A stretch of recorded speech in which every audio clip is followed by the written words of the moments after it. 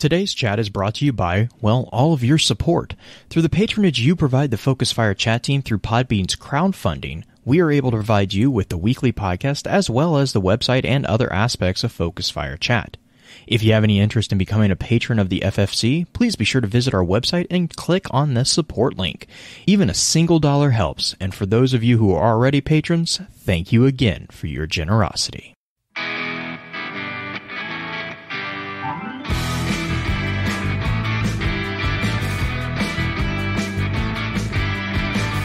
Welcome to FFC Top 3, a show where we, your FFC hosts, count things down from 3 to number 1. Thank you for joining us this week. If you have a suggestion for a topic for Top 3, hit us up in all the normal locations on Twitter and Discord at focusfirechat@gmail.com. Even if you go to the Lore Network, you can contact us through there as well.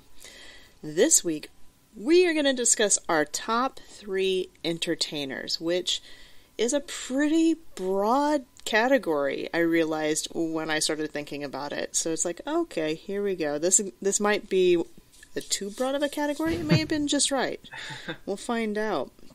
But joining us this week in the hot seat is Ted Robinson. Hello. He is gonna join us, Professor Ted. Would you like to go first? Sure. What is your number 3? My number 3, I also realized that this was kind of broad, so I tried to divvy it up in interests that I have. So number 3, I put Gordon Ramsay. I think he's just fascinating to watch on every different show that he's in. Just different sort of personality type every show. You've got, the Hell's Kitchen and Kitchen Nightmares where he can kind of be a beast. But then you go to the things like MasterChef or MasterChef Junior, where he's a lot more patient and a lot more kind, and you can really tell. The kid shows are so cute. Yeah, they are, and you can really tell that he cares about what he's doing, and he cares about other people who are wanting to learn from him. And I thought that was pretty cool, and he's just entertaining to me. Yeah, I like him as well. I think he is definitely one of those. He knows his characters. Yeah, and he knows that side of himself, and he knows when he needs to pull it back. Because with the kids, I think there was an episode. I wasn't Cupcake Wars. It was one of those kids cooking shows, and the little girl started crying, and he was just like, "No, you are doing great. You are way better than you think you are. It's just." Yeah. Just a step back. It's just, you got to keep moving forward. Yeah. And it was really nice to see him kind of take a more parental mode for it. Yeah, I agree. Even in the adult version, the MasterChef, where it's more like home chefs, not people who proclaim to be kitchen chefs or sous chefs or anything like that. He's got a lot more of a patience for them, if they don't know how to do anything. Yeah, absolutely. He is just kind of an interesting entertainer just all around in that respect. I would be hard pressed to I don't know if I'd want to go watch him live, because I figure he seems like such a private guy in some respects. He's not an over actor, and he doesn't perform. He just does his thing. Right. Which is kind of cool. All right, Blue, what is your number 3? My number 3 is actually Ryan Reynolds, just simply because I find that he's just rather hilarious. And if you follow him in social media or stuff like that, he's just he just acts it's not really an act. He just plays himself. It's kind of entertaining to watch him in social media, because it's just that's just him. He's ornery. He's just an ornery guy. Yeah, but he's also he's also really genuine in the things that he does, support and stuff.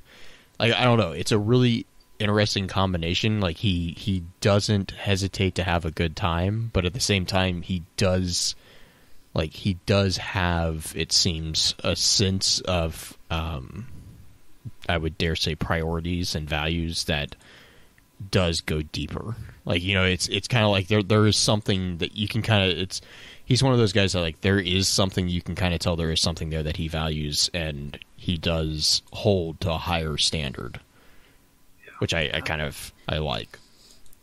I also like how he does not he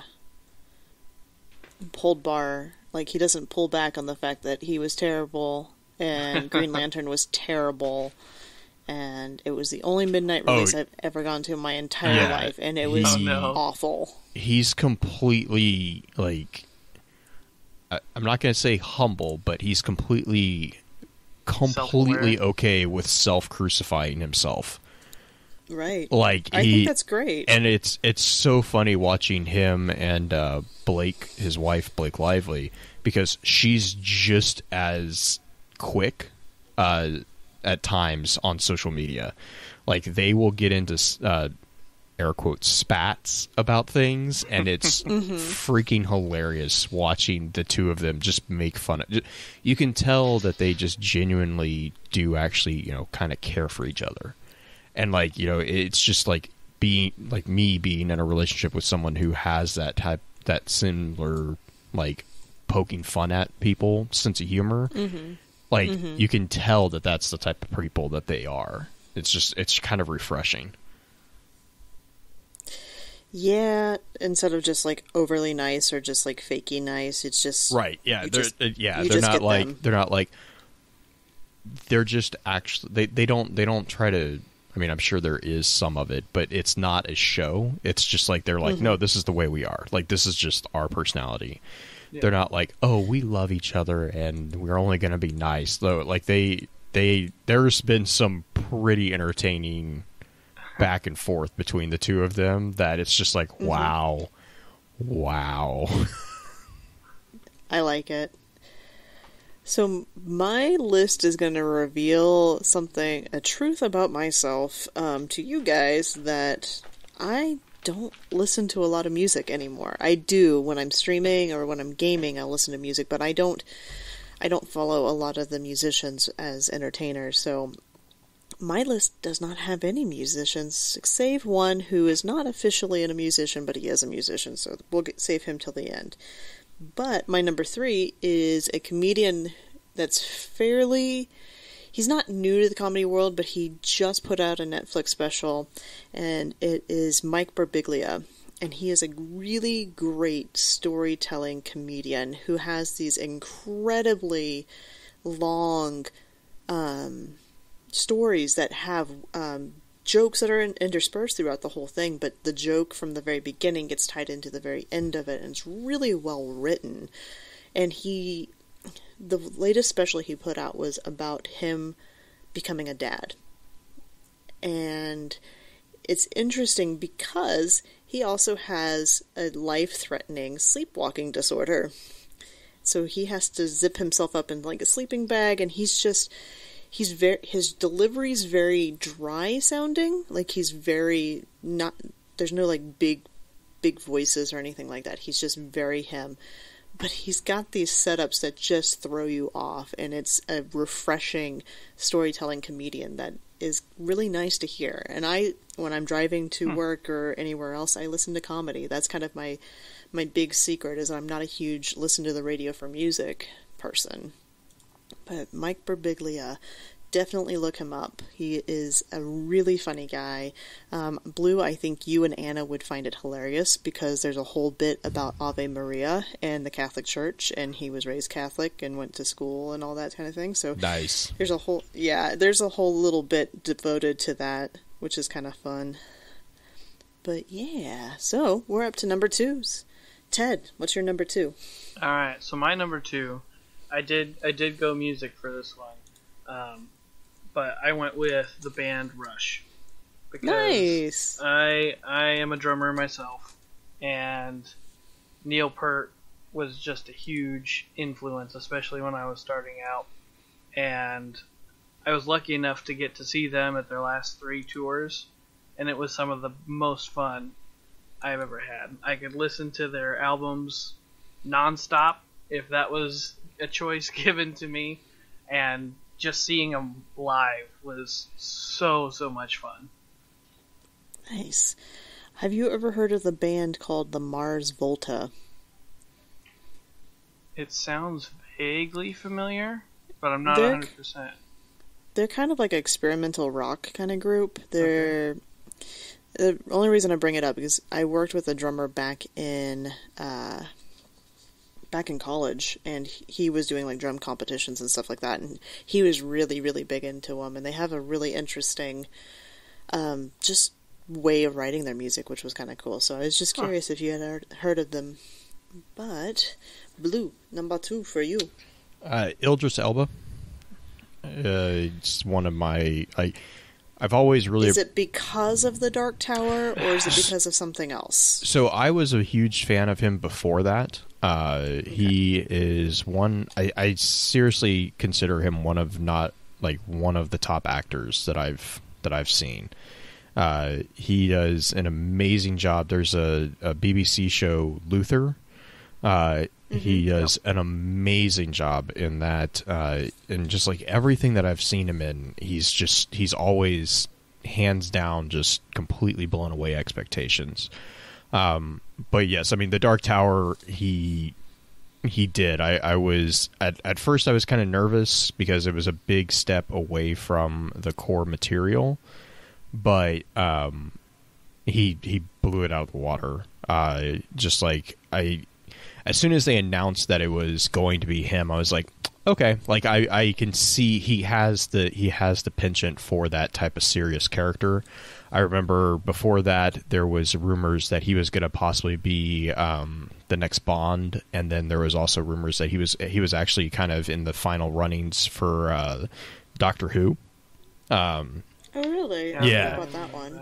Yeah, and I was like, man, if he manages to pull the Doctor, put like the role of the Doctor, it's like that would have been very. He would have been more of along the lines of like the War Doctor type feel, but like, oh, geez, like he has that ability to bring such weight into the characters that he plays.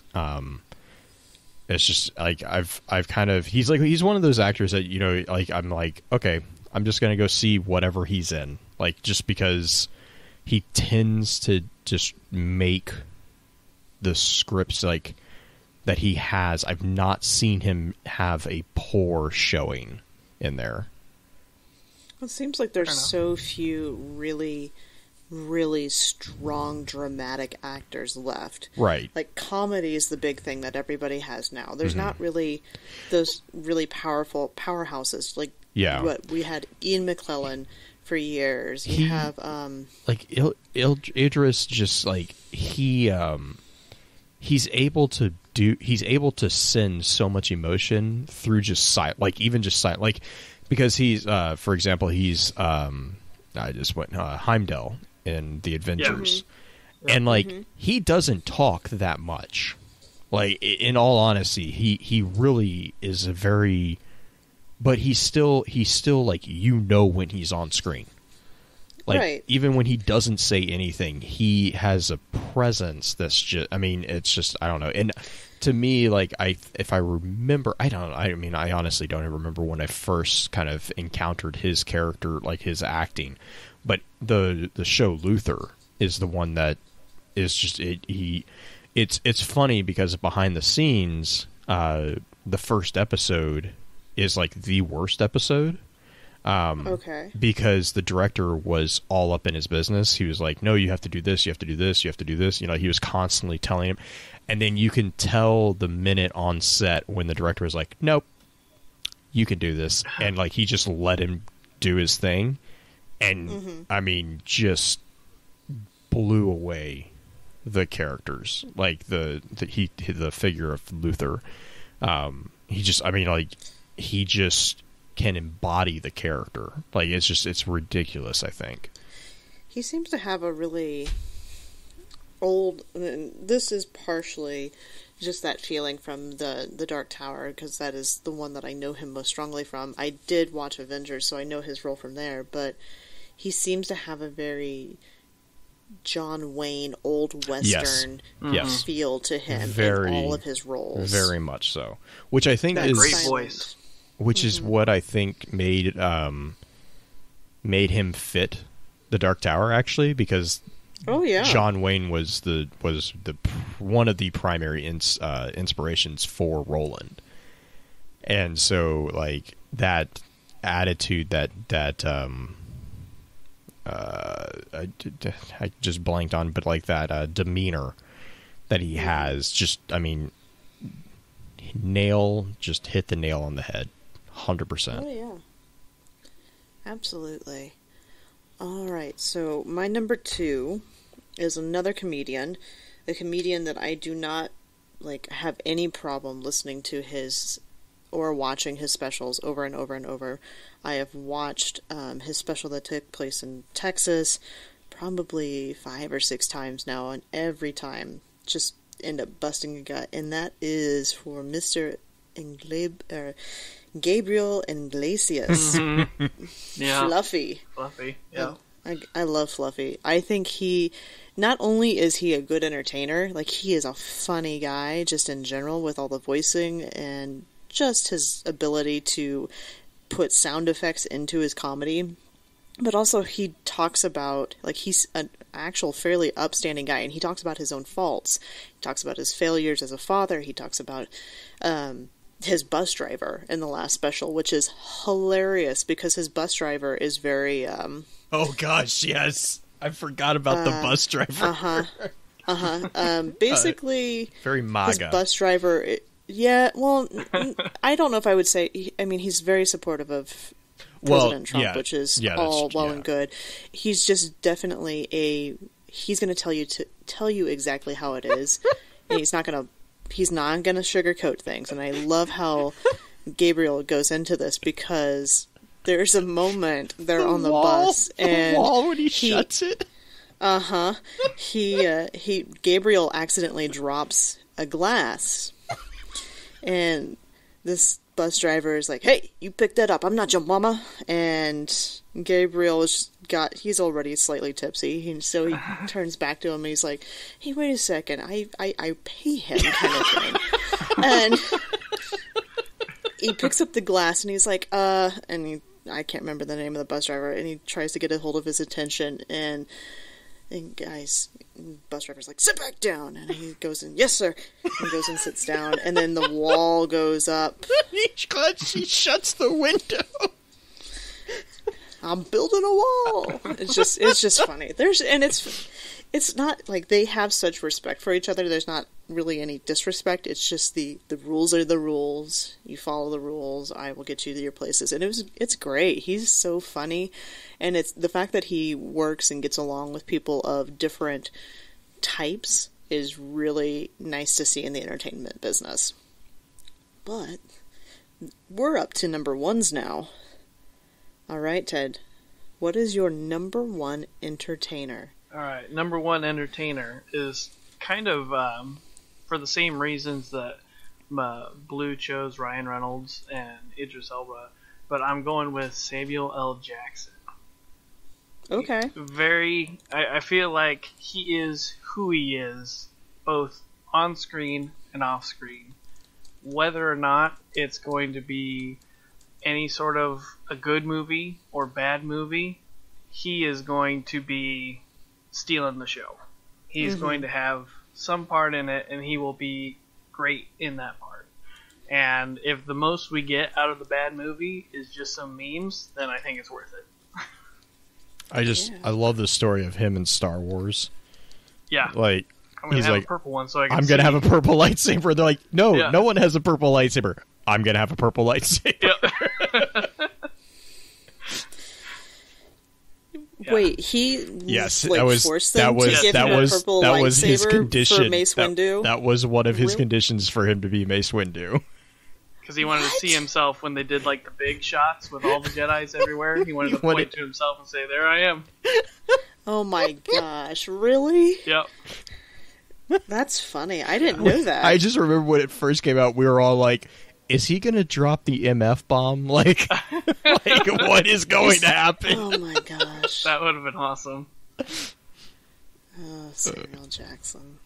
I can't get over the whole, just like anybody says his name, it goes straight back to Die Hard. I can't help it.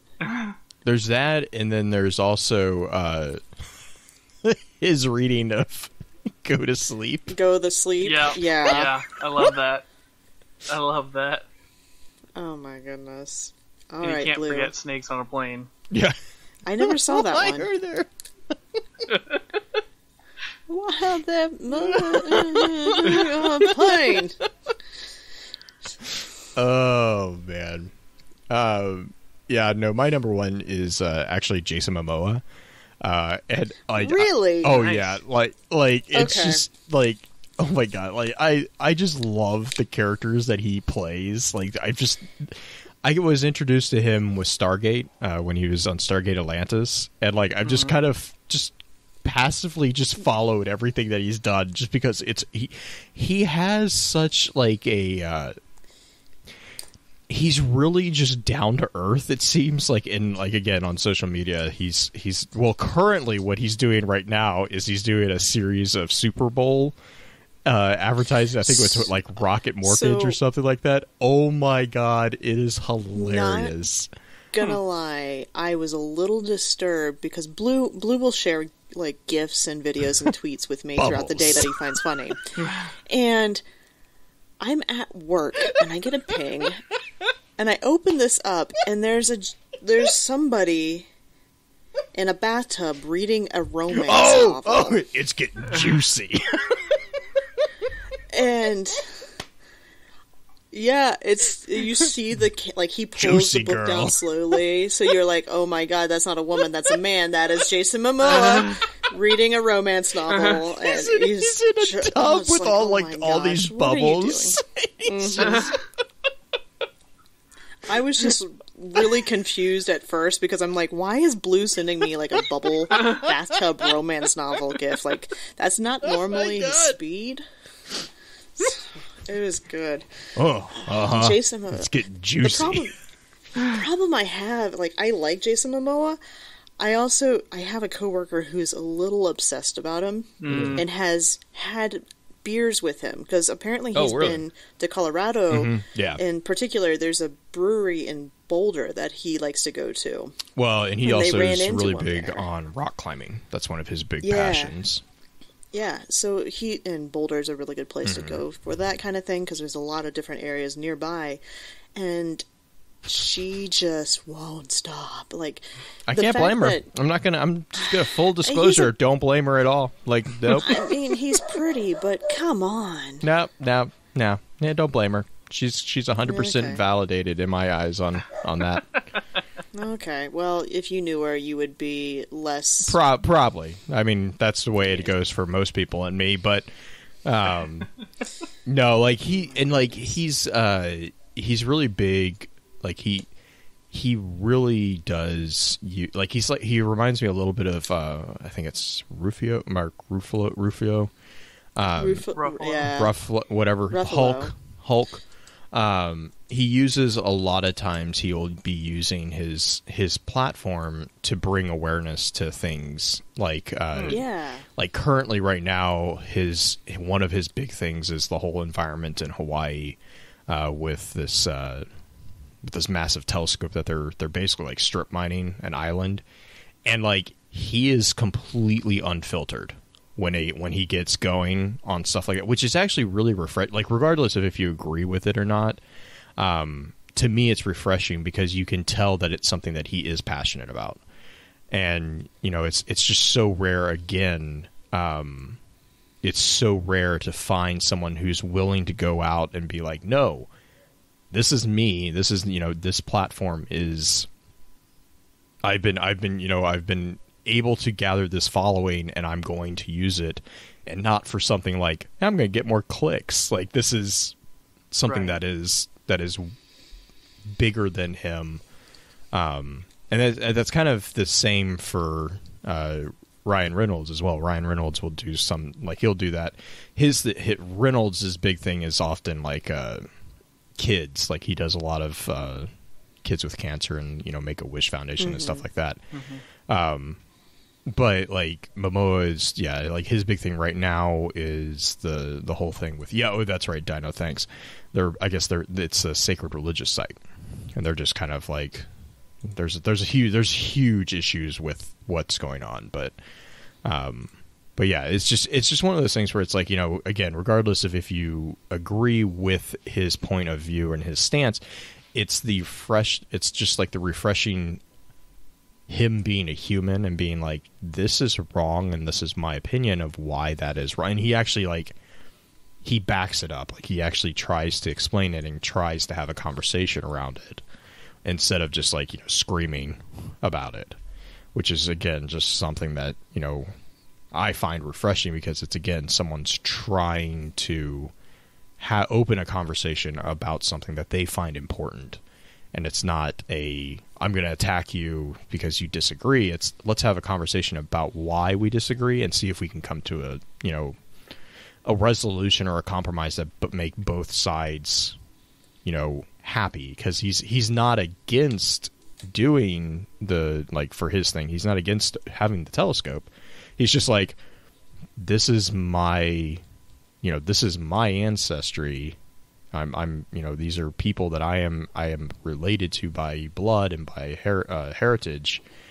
And he's like, can we not just maybe, I don't know, put the telescope somewhere that's not in a sacred space? Like that's right.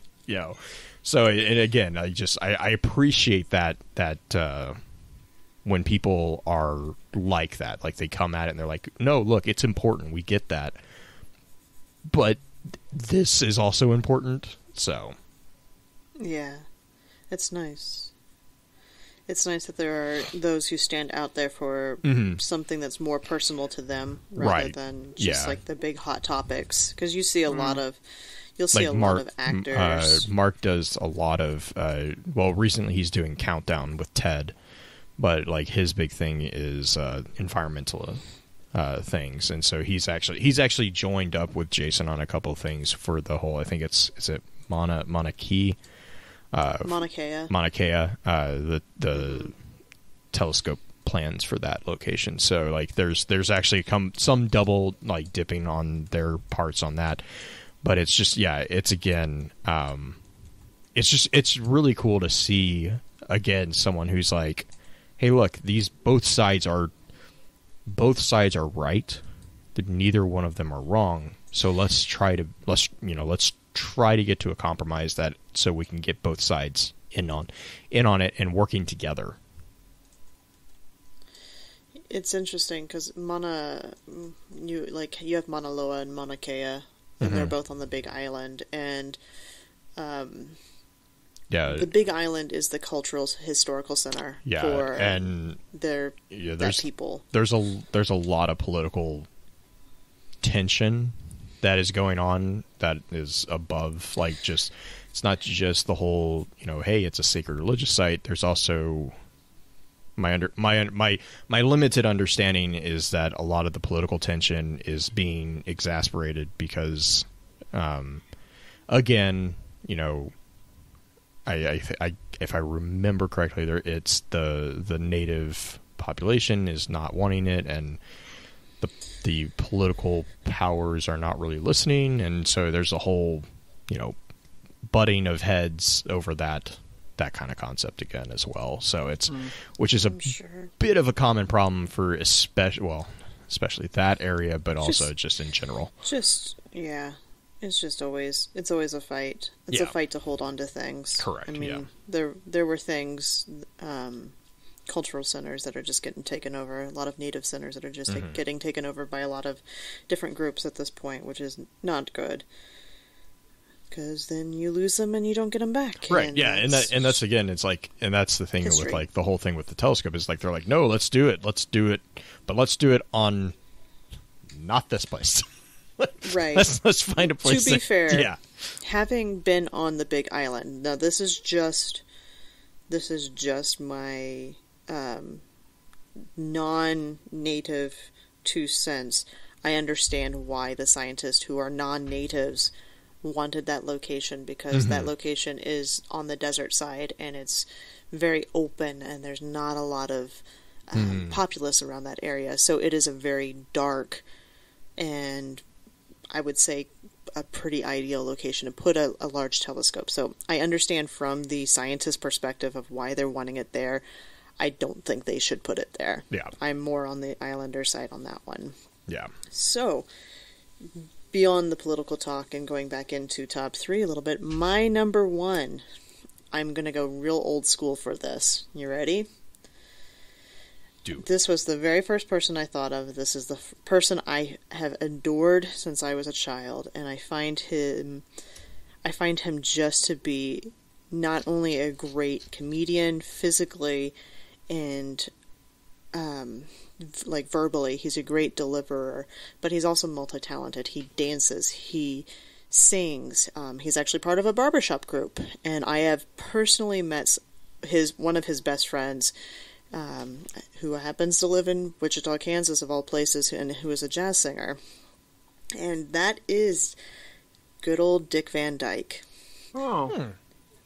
Dick Van Dyke is probably one of the most well-rounded entertainers of all time. The man did so many different types of roles, dancing roles, that slapstick comedy that you get in like Mary Poppins, and then you had the Dick Van Dyke Show, and he's really good at pulling a person into a conversation, making them feel welcome, but also making them laugh while doing it. And I find him just charming.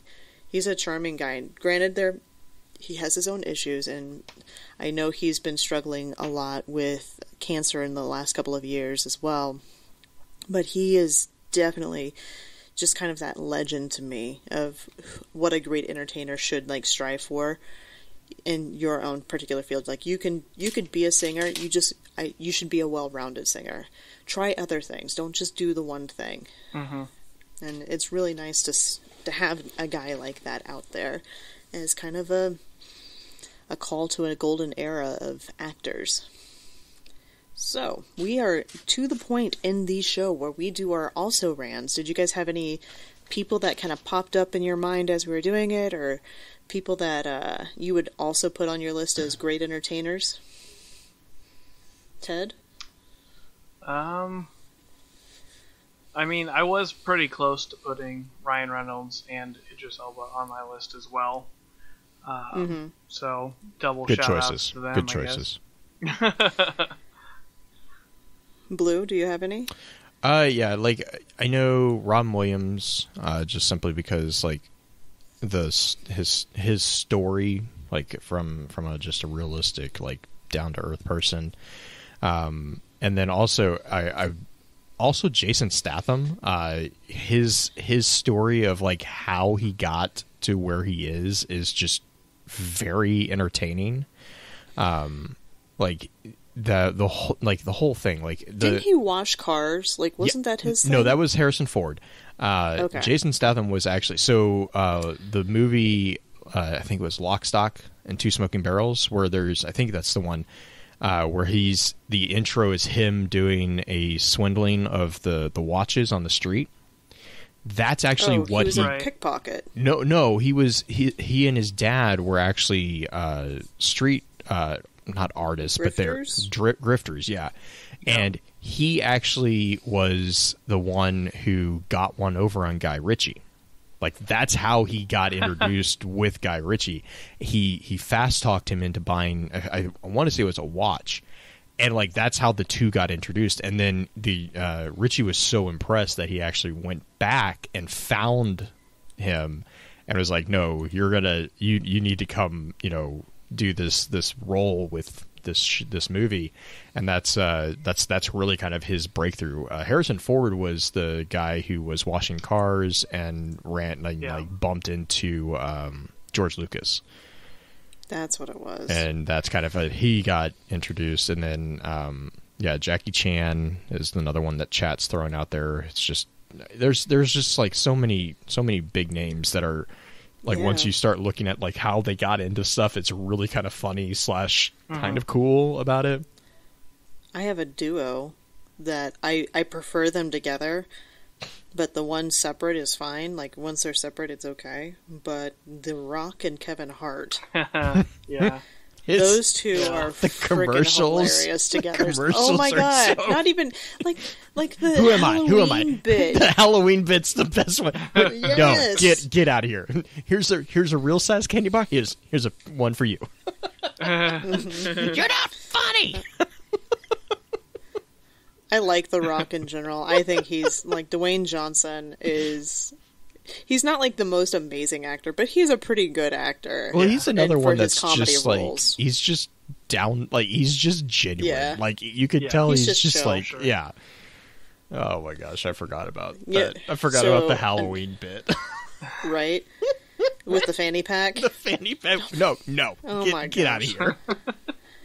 Yeah, so, okay, another really good one. We've gone through a lot of male entertainers. Meryl Streep.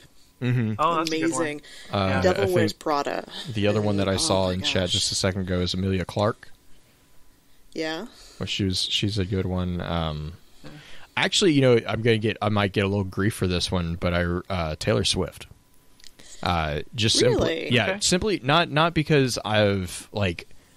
So to be 100% clear, I'm not like 100% a fan of what like her singing or anything like that, but like actually how she has managed to bounce from genre to genre without losing steam.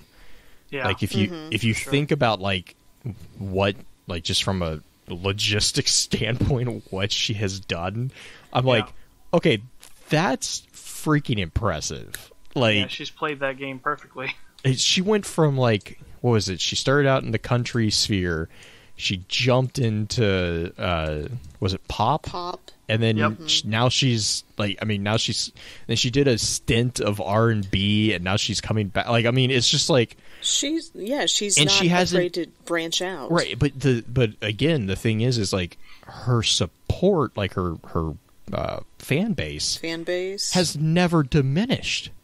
It's only Yeah. grown. Like and you usually like you see other people do similar things, and it's like they just like you know. I think it's just the fact that she doesn't come across fake. Like you get some Right, of those right. singers who come across really, really fake in their songs, or just fake in their performances, and it's just about the attention. Taylor Yeah. doesn't necessarily come across that way, which I think is really nice. I don't know if she is that way and is just a better actress than Right, others, yeah, or she's yeah. genuine, but she I- really I'll comes be- across as a I genuine will be honest. person. That was because of the logistic standpoint. She was actually one of my considerations because I was like I don't have really yay or nay feelings about it, but like just like again the whole thing of like actually changing. Like I mean, to put it into perspective of like streaming for video game players, it's like switching from one you're a Destiny streamer Or and now you're FPS now to, you're gonna go to Animal Minecraft. Crossing. Yeah, I mean, it's there's a major change, and you don't see a lot of success usually when that change happens, and she's managed to pull it off. It's amazing. So Who's I have the another female. I do who's too. the lady who does Frozen? She's the Oh, Idina Menzel. yeah, that one, She okay. because she was Bone to pick. Broadway, Bone right? to pick. Yeah, She was originally Okay. Broadway. Amazing voice. She has a very, very unique voice that is incredibly difficult to mimic because she has one of the highest belts in Broadway, and if you are not trained to have a belt like that or are naturally gifted to have a belt like that, you are going to ruin your voice. I have spent so many times sitting with a small girl who wants to sing the Frozen song and just having to tell her that, yes, you can sing this now, but you cannot continue to sing like this as you're getting older, because once a young girl's voice starts to change and hormones and everything, she's going to ruin her vocal cords. So I love Idina Menzel. She's hilarious. She was great in Rent. She originated the role of, what's her name? Not Mimi. Mimi was the other character. I'm blanking. Anyway, Maureen. She originated the role of Maureen and is hilarious in it and has done some really great things Broadway-wise, but I hesitate to put her in the great entertainer category for a few reasons. as And, Black Flag is pointing out. So you tell them to let it go. I need to let it go because it's one of my, it's one of my things. Stop. Anyway, Ted, you said you had another female entertainer. Yeah, Jennifer Hale. Jennifer Hale. Why does that name sound familiar? Because she's been in everything from the old Spider-Man cartoon back in like the 90s. She was Commander Shepard in the Mass Effect trilogy. She was Bastila in Knights of the Old Republic. She's been in voice everything. Actress. One of those voices that you know, but you don't know who it is. She's just been everywhere. It's like the Mark Hamill. Super humble. Oh, yeah. Okay. Nice. So I have a movie actress, and the main reason she's on my also rand is because she did Ocean's 8, and she she brought in a character that was supposed to be the female version of the Brad Pitt character in the original Ocean series, and she did his mannerisms so stinking well. Like, she studied the snot out of him and just created this other female version of this character, which is so charming and so much fun, and that is Cate Blanchett. She is an amazing actress to watch. She was in Lord of the Rings, right? Yep. Mm-hmm. She was another Galadriel. person who I don't think has ever had like a bad role or has performed badly. Yeah, absolutely. All right, I think we should wrap this up because it sounds like we can just go down so many different lanes with this. It's a kind of a fun topic to get into and just talk about kind of our favorites with that. But thank you guys for joining us this week, and thank you for downloading the show and leaving us any sort of review you can on Twitter, iTunes. Just shout it out there a little bit if you have a chance. It helps us out. It helps our ratings go up a little bit in the show and lets other people find us. And remember, everybody loves a list.